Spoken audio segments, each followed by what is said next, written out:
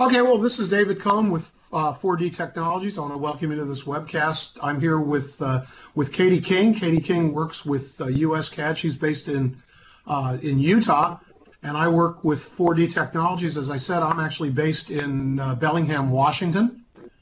I've been using AutoCAD since version 1.4. First version I actually saw was version 1.2. So I've seen a lot of changes in AutoCAD over the years. We're here to talk to you today about the updates in AutoCAD 2018. And I'll stop talking for a second so KaDe can say hello and introduce herself. Hi, this is KaDe King. I'm with US CAD. This is actually my 30th anniversary of using AutoCAD this year. I started in AutoCAD 2.5, so it's a big anniversary for me. So, 2018, it all kind of goes together. So. Okay, well, we want to get to the point here, and that is what's new in AutoCAD 2018. And we've kind of divided the topics up. I'm going to start by talking about some of the technology and performance updates in this release. As you know, a lot of machines lately have been supporting 4K monitors, and 4K displays were definitely problematic. Some dialog boxes looked fine. Some dialog boxes were absolutely useless if you were working at 4K. My machines do 4K. I'm not a big fan of 4K simply because one of the things I do at CADLearning, 4D Technologies, is record our courses. And I actually have to step my monitors back down to 1920 by 1080 in order to get the recordings done properly. But for those of you who do want to use those high resolution displays, the good news is AutoCAD 2018 finally gets all of those other dialog boxes and toolbars and the CUI editor and the layer manager. Everything works properly at 4K. So really welcome news for all the folks that are using high resolution displays. The overall performance of AutoCAD 2018 has been improved across the board. I've had the opportunity to work with some of the beta releases, and I can tell you that save performance is much better. Navigating in 3D is better. Working with 2D, which is really where most of us live all the time, has greatly improved. And one of the things that's happened, and this is something you're going to want to take a look at.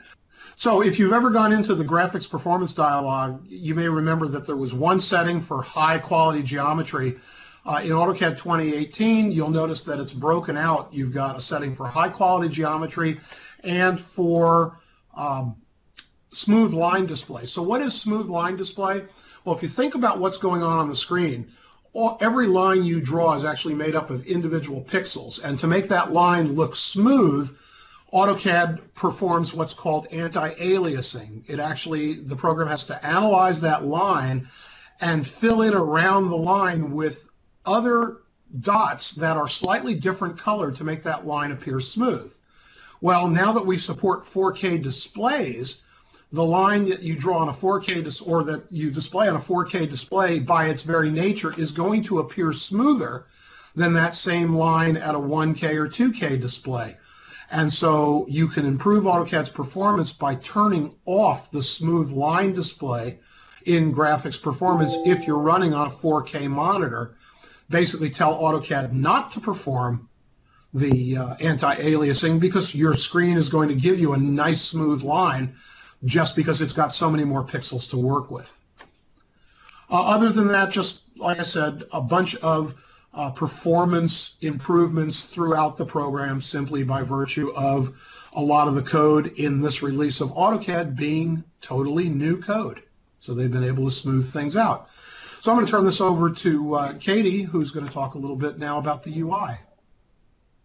Well, one of my favorite things in the UI is the open dialog box. And I know in the past with the open dialog box, one of the things people like to do is go in there and sort your files by date or by file type or whatever. But in the past, AutoCAD has never saved that. You could switch it, but then you'd open it and be back the way you left it.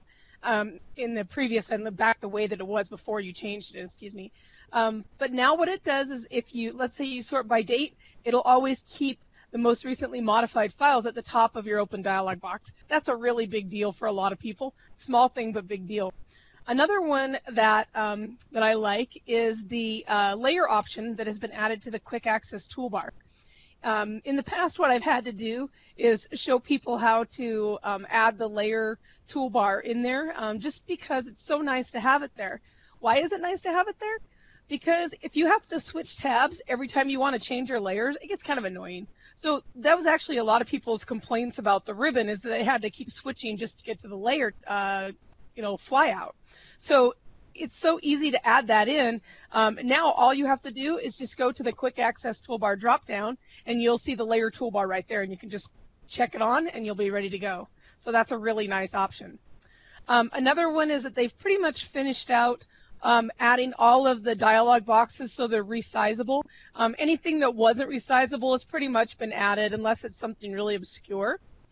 And then last but not least in our UI updates is that Autodesk has added the ability to do what we call off-screen selection. That means that if you start like a crossing or a window, and as you're going across the screen, you can pan, and it will allow you to keep doing the crossing or the window. And in the past, you could do it, but it would ignore your selection that went outside the window. So you'd do that crossing window, and then you'd pan, and then you'd click, and anything that was outside the window at that point would get ignored. Now they've kind of resolved that so that you have that selection working. We'll hand it over to Dave for PDF import now. Okay, thanks, Katie. So, a few years ago, Autodesk was really promoting the DWF file format, and for a number of years, I think they were hoping it would become a standard for Exchange. That didn't happen. PDF is just too entrenched in the market. So, Autodesk, in the last release, added the ability to import a PDF file. So you used to be able to simply bring a PDF in as an underlay. Now you could, in 2017, you could bring that PDF file in and actually import it, and it would convert the geometry in the PDF file into actual AutoCAD geometry. In addition, any text that was in the PDF that had been created using TrueType fonts would convert back in the PDF into MText. Unfortunately, PDF did not recognize any text in the drawing that was created using an SHX text font, the original AutoCAD shape-based fonts. And if you think about what people do with PDF files, if you need to import a PDF file, you're probably working on a project that exists, that was created many years ago, and now you're doing a rehab or renovation or a remodel, and you don't have access to the original CAD file. But it was created in AutoCAD, probably with an old version of AutoCAD. So the good news is that there is now a SHX text recognition tool. So after you finish importing your PDF geometry, you'll end up with MText, and you'll end up with text objects in the drawing that look like text, but when you start moving your cursor over them, they're really just polylines. And so now with the SHX text recognition tool, you can select those polylines and tell AutoCAD, see if you can convert these into text objects. And it does require some work. You want to select them one at a time. In other words, select one or two lines of text where the text was obviously created using the same font. Don't select things that involve multiple fonts, but you can now, with a fairly high degree of reliability, convert all of those geometry that was in the drawing that should have been text back into text. I think that pretty much covers that. By the way, that would be my pick as the number one, my favorite feature in the new release of AutoCAD. And some of that, the SHX text recognition tool was actually in AutoCAD 2017.1, but there are improvements now, particularly a checkbox that enables you to have AutoCAD select the closest matching font rather than just kind of guessing at which font it might be. Back to you, Katie. All right, thanks, Dave. I have to agree with you that I think PDF import's probably one of the biggest features lately. I have tons of customers who really appreciate the ability to grab a PDF and bring it into their file. Most of them calculate they're saving 75 to 85% of the time that they would have taken to redraw it, so it's a really big deal. So, yep. All right, so moving forward, the next thing that I wanted to talk about is text to MText. Now, all of you AutoCAD users out there are probably familiar with the text to MText conversion tool that's been in the AutoCAD Express tools for years. But one of the things that those of you who are using AutoCAD LT don't have access to those Express tools. So what Autodesk is doing in this release is they're bringing that text to MText tool into the insert dialog box in a new command they're calling it combine text. It's still the text to MText command, but they're putting it in a button called combine text on the insert dialog box.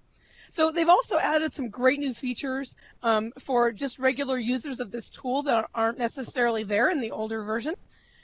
You can now select both text and MText objects to combine together. So what you'd have to do in the last version is you'd have to convert the text to MText and then kind of manually put them together. There was no way to select an MText and a text at the same time. Another one is that they fixed character code translating. So if you merge a single line text and alt text that has like a excuse me, a percent code, some kind of character code, it'll go over to MText correctly. That's a big deal. Another one that I actually love is the ability to infer the justification. So let's say you have text objects that are center justified just physically on the screen. When you converted them to the MText before, it would make everything less justified. And the first thing you'd have to do is go back through and clean it up.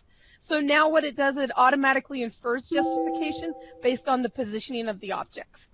Another one that's done is that it does an infer of numbering and lettering based on the format of the text. So that's kind of cool. And then the top-down sorting order is now relative to the current UCS, and sorting is left to right when text objects are collinear. So there's also a bunch of other new settings in there. I think it's going to make it a real powerhouse tool for people having to clean up their files.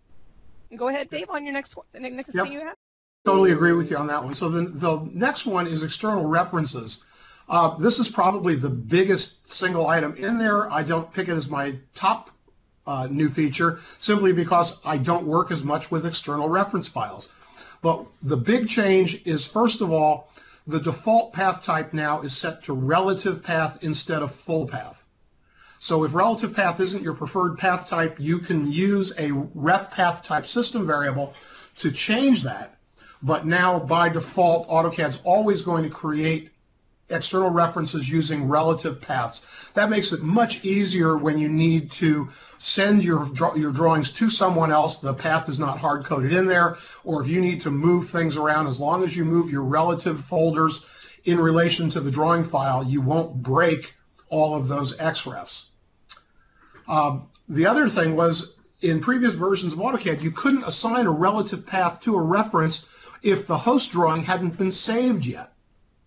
And that became a real issue. You're working on a drawing, and you've got all these external references in. You couldn't create that until you first saved the host drawing. So now, AutoCAD 2018 will let you assign a relative path for a file even when the host drawing hasn't been saved. And you'll notice that it will show up in the external reference palette with an asterisk in front of it. And that will indicate that the change will take place and that relative path will be saved once you finally save the host drawing. So that's a big change right there. If you then save the current drawing that has relative references and you save it to a different location on your computer, AutoCAD is now smart enough to bring up a dialog box and ask you if you want to update the relative paths. So when you make the change, you're not suddenly going to create a bunch of orphaned or broken external references. AutoCAD's going to clean all of those up for you. There's also several new selections when you're working in the external references palette. You can right-click on a reference file that's not found, and now there's two new tools. There's a Select New Path tool. So, for example, let's say AutoCAD has a broken reference.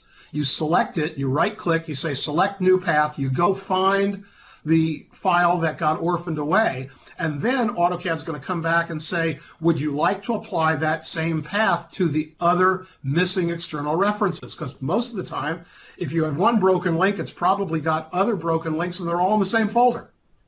So AutoCAD will then fix all of them that it can for you with just a single click.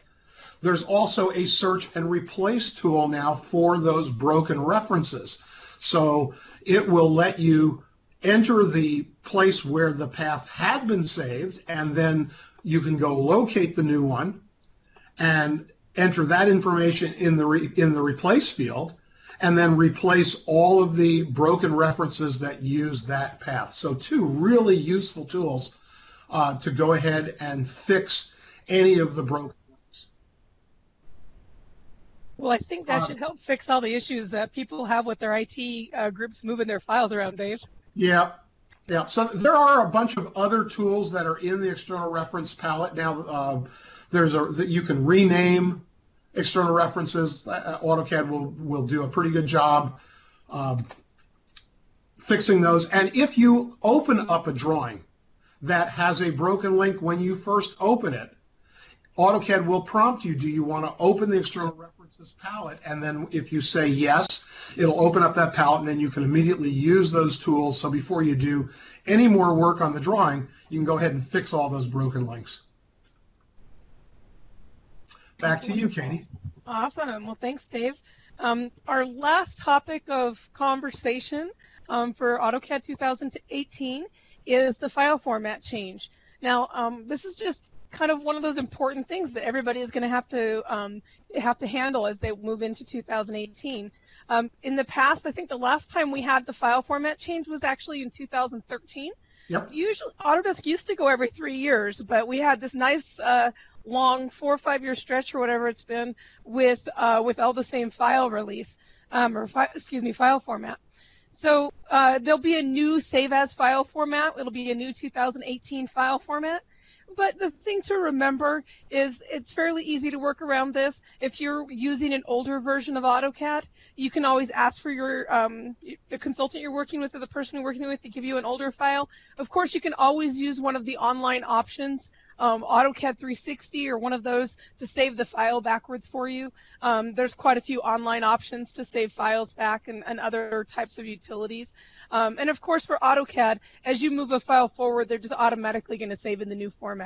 The most important thing to note is, why does Autodesk change file formats? They change file formats to help you with problems. And the biggest thing is that there's been huge amounts of save performance, like Dave mentioned. And in order to get those performances in there, they have to update the file format in order to do that. So with this new file format, the files will open quicker. We'll see huge performance increases across the board because of that new file format. And I also know that with some of the other, there's another product some of you might use called Civil 3D. In that one, there was a specific file that Autodesk updated, and people have been applying a fix for that, but they're going to roll that into the 2018 format as well, and that's also a performance fix, so that'll fix some problems for some of our 2018 Civil 3D users. That, of course, Civil 3D is built on AutoCAD. So I think that's a pretty good hit list of what's coming and also, up. Worth pointing out, the other reason Autodesk updates the file format is, of course, Autodesk isn't working on just one release. There are plans in place for the next several releases. We can't predict what's on Autodesk's roadmap for the changes they're going to make to AutoCAD, but obviously they needed to change the file format not just for the features that they've added to 2018, but for the features that are planned for the big R releases that are going to come in 2019 and 2020 as well. So this lays a foundation for the future, as well as solving issues that simply couldn't be solved any other way for versions in the past. All right, lots to look forward to. Yep. So I think that's about it. I want to thank you all for joining us. And of course, if you've got any questions, you can always feel free to email us. All right, thanks, Dave. Thank you, Katie.